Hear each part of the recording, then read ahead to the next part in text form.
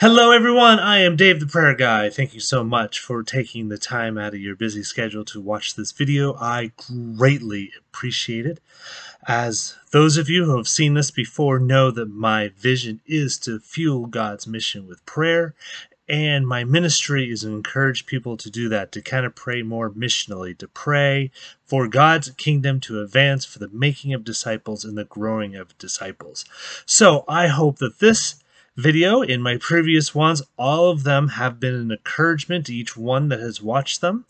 And so let's get going on today's topic. So today's topic is the idea of praying back the word of God.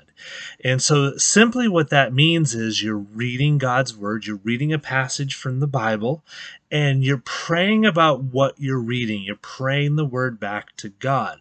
And I like to do this. I like to open up a passage of scripture, and as I read it, I'm praying it back to God. And I especially like doing it when I'm praying for my church. You know, praying God's promises from the Word to His church, to my local congregation called United Baptist Church. And so there was one time I was reading and praying through 1 Peter. And during this specific experience, Jesus stopped me when I got to 1 Peter chapter 2, verse 9. So 1 Peter 2:9. And I'm just going to go ahead and read that to you. And it says, "But you are a chosen people, a royal priesthood, a holy nation, God's special possession, that you may declare the praises of him who calls you out of darkness into a wonderful light. Once," or I'm going to do verse 10 as well, "once you were not a people, but you are now the people of God. Once you had not received mercy, but now you have received mercy."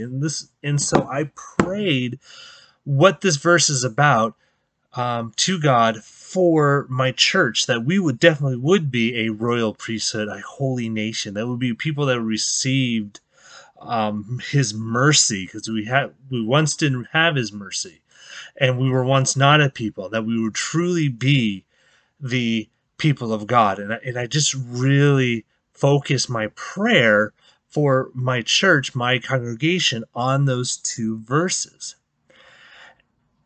Before I did share that the Bible is one story from Genesis to Revelation, and how it's about the story of God saving the world. And missionally speaking, praying the word back to God in a lot of ways is a missional prayer. You're praying for God to continue to work like he did from Genesis, from right after the fall, and he's going to continue to work until Jesus comes back and says everything's straight. And so it is, by its nature, a missional prayer, because that's the whole point of the Bible, is really to talk about how bad sin is and what the solution is. And it is his plan. You know, the Old Testament is about why the world is in such bad shape. The problem is humans, and that God has a solution, and that the New Testament's all about how Jesus is that solution, how we are to live in light of that. And so the principles shared in these stories are things that he wants to do, are things that he's planning on doing, that he is doing.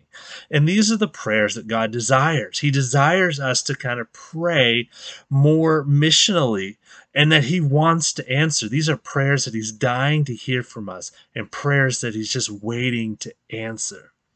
So I have a challenge for all of you, and that is to pick a passage, and as you are reading it, pray it back to God. And then sit back, maybe not sit back, maybe pray again. You know, maybe we want to be like the persistent widow that just kept going to the judge, found in Luke 8, that we just want to continue to pray, but also be on the lookout for how God is answering our prayers.